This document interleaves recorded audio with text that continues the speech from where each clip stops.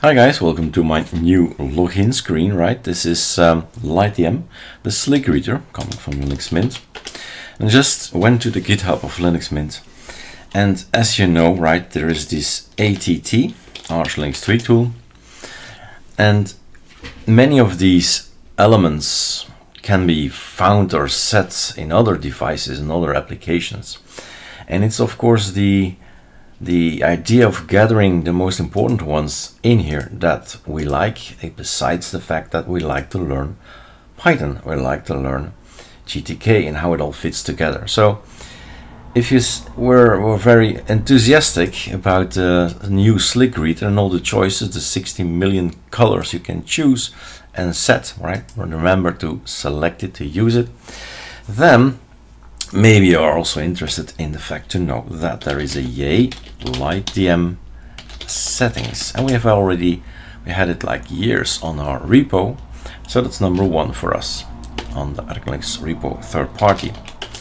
So that's basically an application from Linux Mint, and remember to sudo this thing. I probably can launch it like this as well, Lightdm-settings.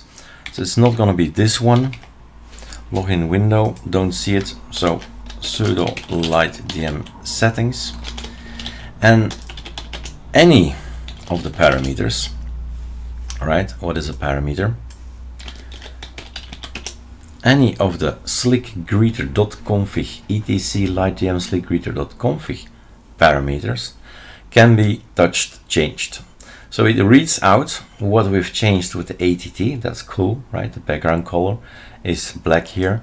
And I've told you, if you say like 999999 3 times the same color, the same click, sorry, then you have a grayish kind of thing, which does not show at this point in time. But okay, then we have to click it here. Custom plus and then something like that. And you can type it here, for example, 999999. Select, and you get this lighter gray thing. So stretch background across multiple monitors, that's down here somewhere. Only one monitor, whoops. Right, voila. Things get changed, right? Gets written away by the application. Our text is gone. Control X, and everything is back.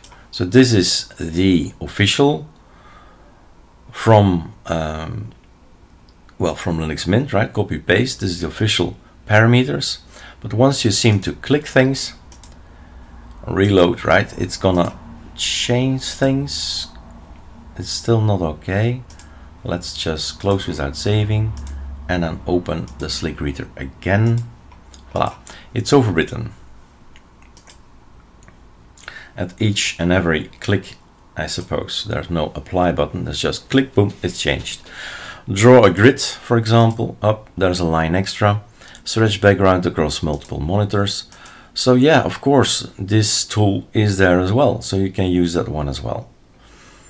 And here is users, allow manual login, username, settings, activate numlock maybe, HIDPI, so high DPI support, and then monitor, host name, don't want to see that, don't want to see that, don't want to see that, don't want to see that.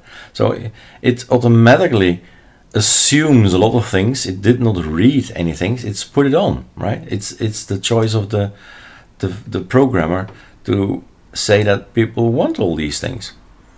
So voila, I do not want all these things. Now to make it a difference, to give you a different look as previous video, I'll activate them all and we'll log out, and you can see how it looks and whether you like it or not, whether you want to activate this or not. But again, right, everything is in here, so no need to go into tools like these, because basically it is just a file you can change. Sorry, but we can't get back to the original one unless, right, and that's the advantage, ATT, unless you go back and tell the tweak tool, give me all these variables with all the explanations, because this is frankly, yeah, you need to know what it all does. Lightdm, apply the Lightdm configuration from the ATT, boom, and reload. It's gonna be back if he wants to. He's not keen. to show me that he's back, right? All the settings are back again. So now you can read again and set everything manually. All right, so colors, let's show you how it looks. Art paper, dark.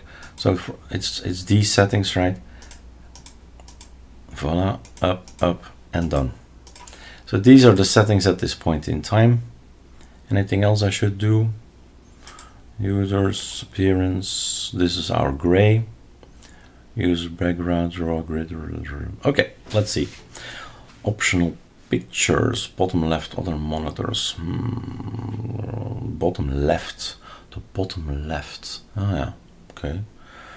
Multiple monitor. Yep, all right. And how will this look?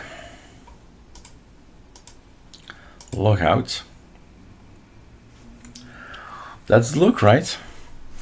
I'm not very keen in knowing that this is the Eric VirtualBox, nor am I, do I need these guys, or do I need these guys, or that guy, right? Even that guy.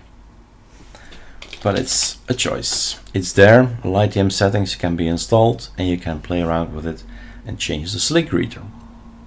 Or you can learn to go to the file and change the file. All right, cheers.